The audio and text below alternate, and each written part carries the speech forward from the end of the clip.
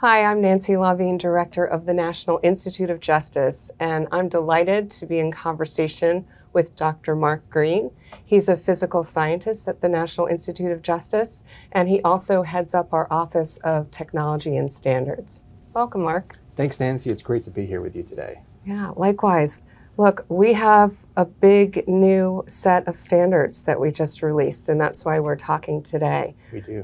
Can you share more, because I'm aware, even though I'm not a physical scientist and I really don't know much about your business, but I'm aware that NIJ for years has been known for its body armor standards. And in fact, if I'm not mistaken, if you look at any vest that is procured by law enforcement in this country, it's going to have an NIJ seal of approval on it, right?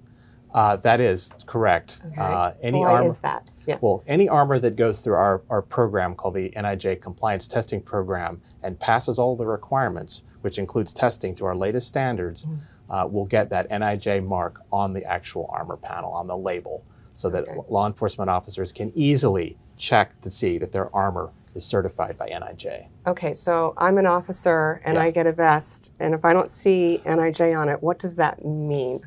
Well, that means that it hasn't gone through our compliance testing program. Okay. So you're not sure exactly how well that armor is going to perform. You're going to be relying on what the vendor tells you. Okay. But armors that have gone through our NIJ compliance testing program, they've been rigorously tested at one of our NIJ approved laboratories that are accredited to our standards, and they've been tested and all of the information has been reviewed by us, and we have certified that they meet our requirements. Okay, so that sounds important. What percentage of vests that are submitted for testing don't make the cut? Well, this is a great question that you ask, because it talks to the real importance of quality assurance that our program provides. About 37% of armor models that come through our program actually fail. What? 37%. So officers, over a third of them could be wearing vests that don't meet standards and are not protecting them the way they think they are. That is a possibility. Okay. And not for sure, but that's a risk. Yeah. Yeah. So tell me more about a little bit about the history, which I know is goes. Does it even predate NIJ being called NIJ? It does. Okay. It goes back to when NIJ was actually the National Institute of Law Enforcement and Corrections, my NILEC-J. Oh, is right. what we that were was called. a great acronym. I yeah, love that. it was a little bit of a mouthful. That just rolls off the tongue. So the first standard that was published by NILEC-J was in 1972. And so that was the very first version. You were in diapers, or? Oh, I don't even think you were around. I wasn't even around yet. Okay. So the standards themselves, this even predates me.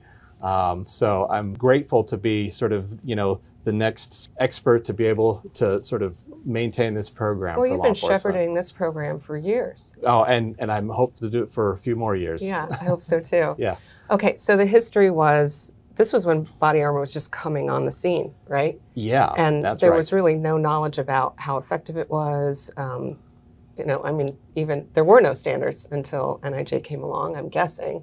Is that right? And then how have they evolved over time? Yeah, that's actually right. In fact, there weren't even reliable ballistic-resistant materials, meaning materials that could resist gunshots, until at least the late 1960s, early 1970s. So NIJ, or NILEC-J, was a real leader in introducing body armor to the law enforcement community. In fact, there was a program that NILEC-J funded with some other federal agencies where armor was manufactured. This early version of body armor that met NIJ's early standards was fielded in 15 cities for a couple of years to demonstrate its effectiveness. Okay. And that's where it really started. And then since then, NIJ introduced new standards, continually revising them based on the threats and the needs. The very first NIJ-funded program actually was in 1977, the very first version of the compliance testing program. It wasn't called that back then. All right. Is that version 1.0 and we're now at like 7.0 or something like that? Yeah, the very first, we're on that. We just published our 7th revision of our body armor standard. All right. So it's gone through several revisions over the decades. And I can say that, not over the years, over the decades. Yeah, it's quite a feather in NIJ's cap to have such a lead role in officer safety which of course is a huge priority for us. Absolutely, yeah. Okay, so things evolve over time. Right. One thing that changes is technology itself, right? New materials, stronger materials. But there's also changes in terms of firearm power, different kinds of threats. Right. And then there's also even changes in the population of people who wear body armor. So there's a lot more women officers now. And I understand there is different body armor that's been developed for the female form.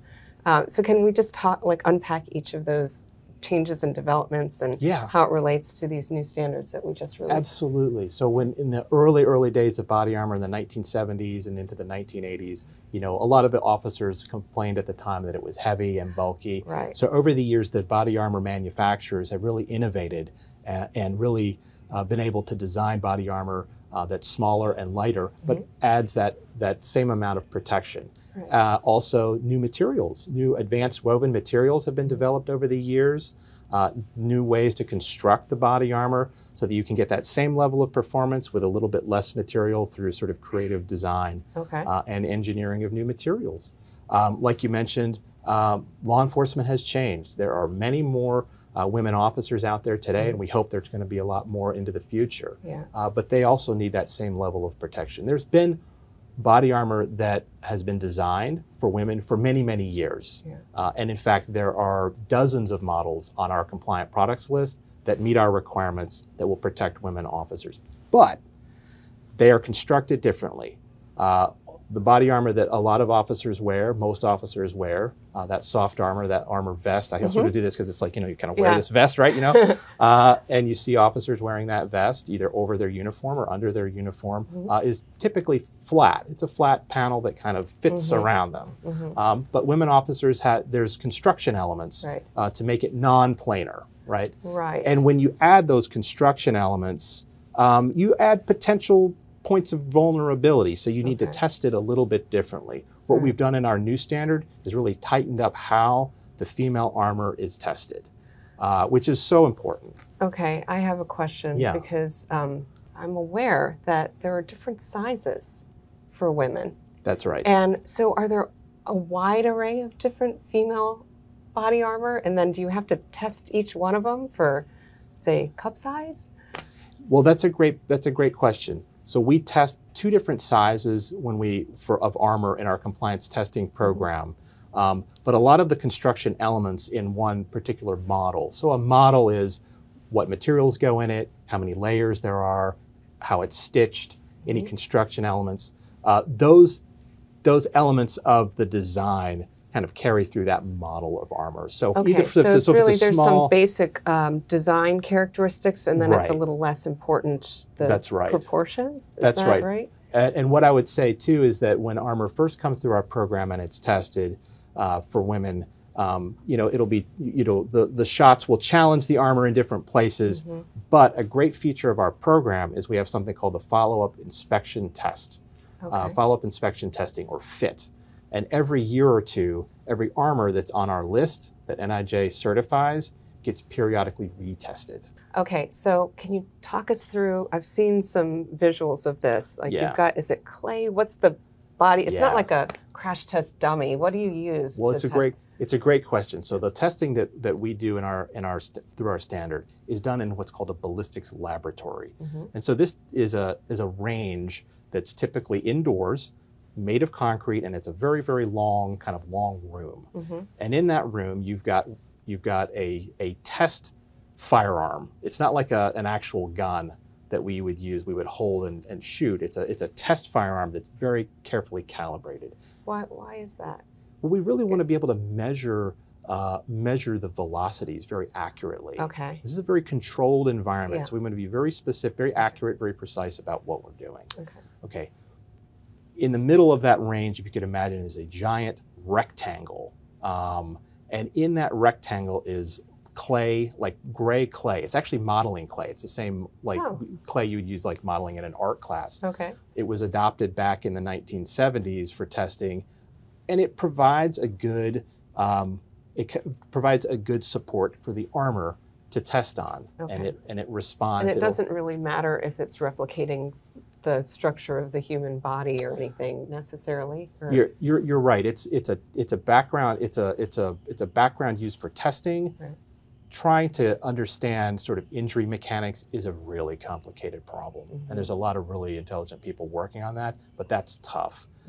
This is not trying to necessarily replicate sort of human injury. Okay. It's really a testing background that was developed decades ago, and so that's what you put the armor on. So you imagine these panels of armor strapped onto the clay with essentially seat belts.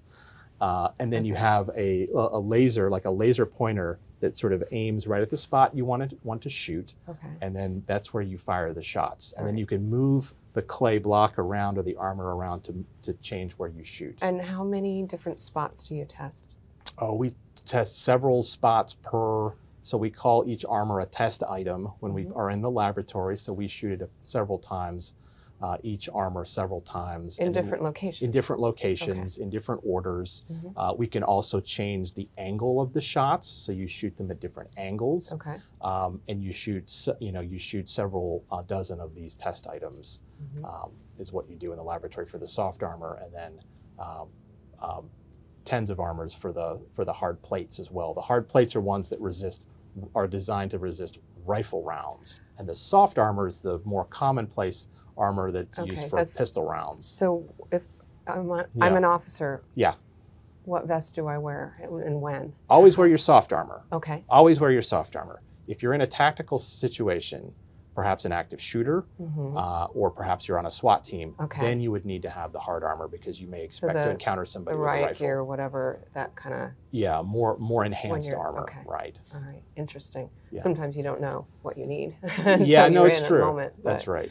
A lot of officers will keep a hard plate maybe in their patrol car. Oh, okay. And if they have to get a call and they have to respond, then they can don that. But you'd always have the soft armor because you never know. Right.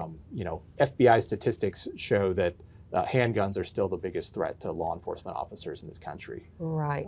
So always. But there has been an increase in firepower. So how has that related to? Oh, it's a great question. Developments. So it's a great question. So our old standard, the outgoing one, only had a couple of different types of rifle rounds that we tested it to.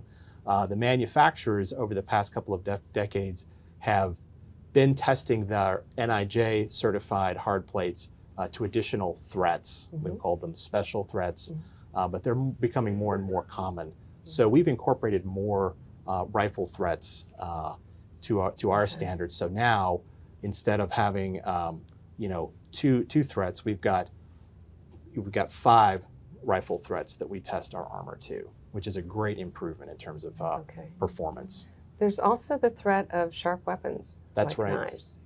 Do these same vests repel knife attacks? Or? Well, that's a great question. Maybe yes, maybe no.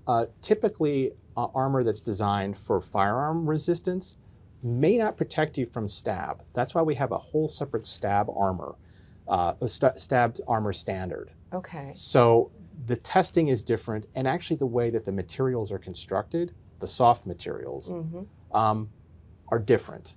And it has to do with how they're woven. The bullet striking a soft armor panel is different than the way a knife or a spike might engage with that armor. So we do have 2 different testing standards. But wait, so I'm an officer. I want to protect myself against both bullets and knives.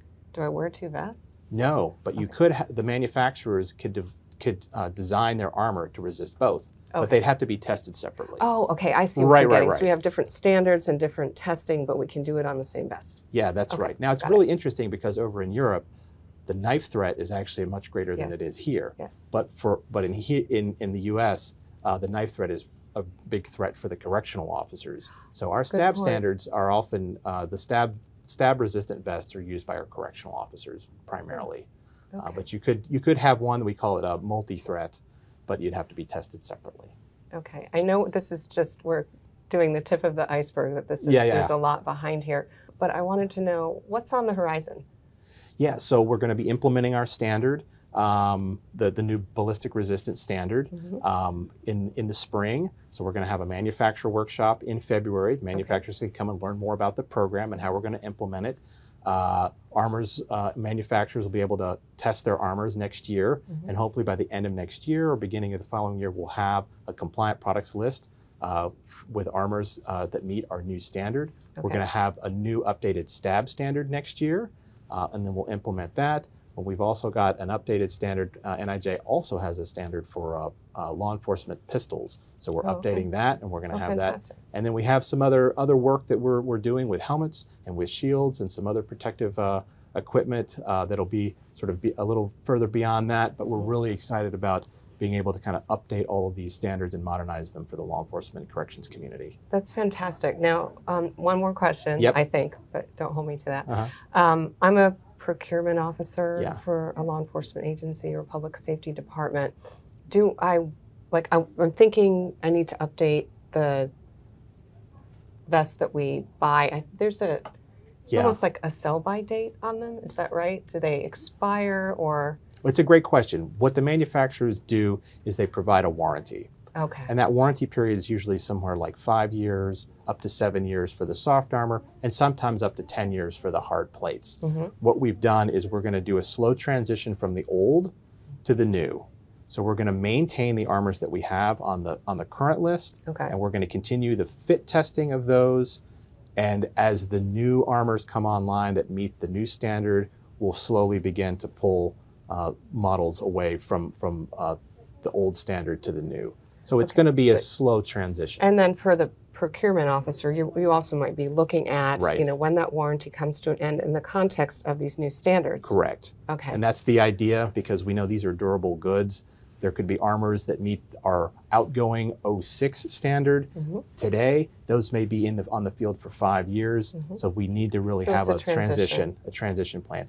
And to make things easier, we've changed our nomenclature, the way we describe the vest and how they protect. It used to be confusing. We'd have Roman numerals. We just made it very simple, HG1, HG2, and then for rifles, RF1, RF2, and RF3. Make it real easy. And our compliance product list all the armors that meet NIJ standards that are certified. It's the easy button. All they have to do is consult the list, and if it's there, it's good to go. That's fantastic. Mark, I am so impressed with your work, your expertise, and that of your team, and this is a program that we should be really proud of.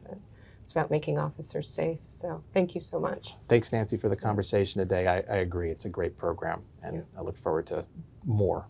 Yes, as do I. Thank you. Thank you.